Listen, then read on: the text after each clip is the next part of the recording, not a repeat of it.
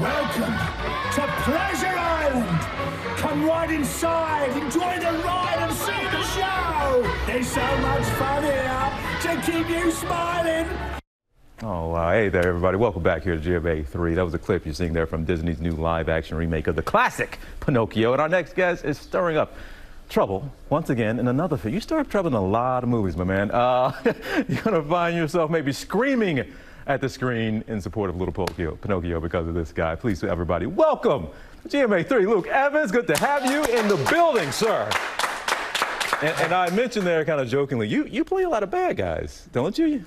I actually play an equal amount of both. Really? Okay. It's just the bad ones always get more screen time because, or people like to talk about the bad guys more than the good ones. But how does this one compare? This is this is kind of a nasty dude here in Pinocchio that you get to play. Yeah. I mean, so you know, Pinocchio's he meets an awful lot of people in that tiny little moment of his life that he's away from Geppetto, and most of them seem to be horrendous people.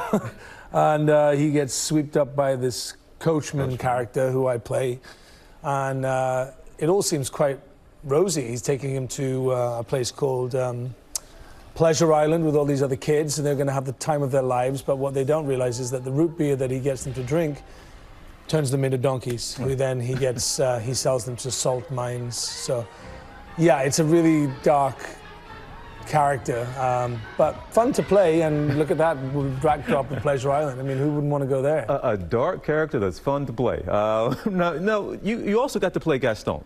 Now, how did you do? Because he had a charm about him. There was an arrogance and charm that was right up my alley, man. Yeah, he's a bit of an idiot. Yeah, Gaston was a bit of a lovable idiot who just basically, you know, he didn't realize he was as arrogant and self-absorbed as he was.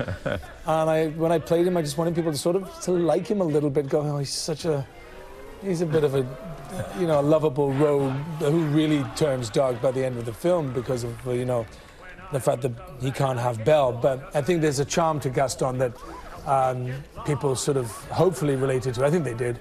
He was very fun to play. But the coachman is just quintessentially bad man. Okay, I want to continue with this theme. Look, I love watching you, but you're also going to play playing Scrooge. Yeah. Yes. I need to get away from this bad guy kind of thing, but there's some redeeming qualities for Scrooge. Himself, yes, the Scrooge does. It's a good old Charles Dickens novel there. He's I voice the character of Scrooge in Netflix animated feature that comes out this end of this year. It was wonderful. It was wonderful to sing Leslie Brookers's music and some new original songs as well. Also, you know, just accepting the fact that at 43 I'm now playing Scrooge. At 63, 53, who will I be playing? You know, it's like, you know, it's a worrying trajectory. Well, you mentioned the music you get to sing. This is incredible. Look, you live in London now, I do believe, right? Yeah.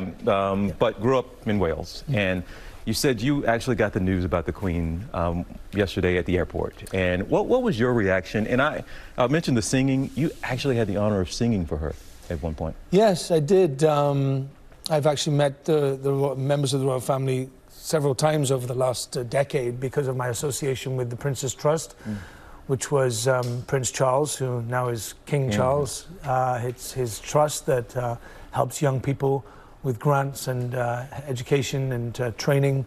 And I've been an ambassador for the Prince's Trust for over a decade.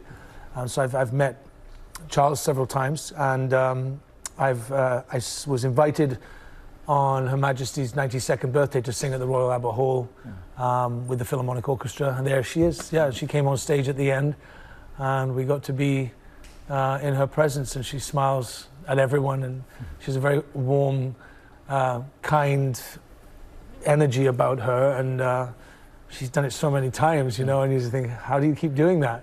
And yeah, she really is. She really will have left. She will leave a huge hole in a lot of people's lives, and she's just been a presence in my life for all of it. And it's a sad moment. Well, Luke, you had a lot of fans around here. It's been an absolute pleasure getting a chance to watch you, but also it's a pleasure to be able to sit here and hear you reflect on the Queen. And we understand what you mean. You didn't want to get on that plane, but it's good to have you here, though, brother. Thank you so much. Thank you so much, folks. We want you to know Pinocchio is going to be streaming now on Disney+.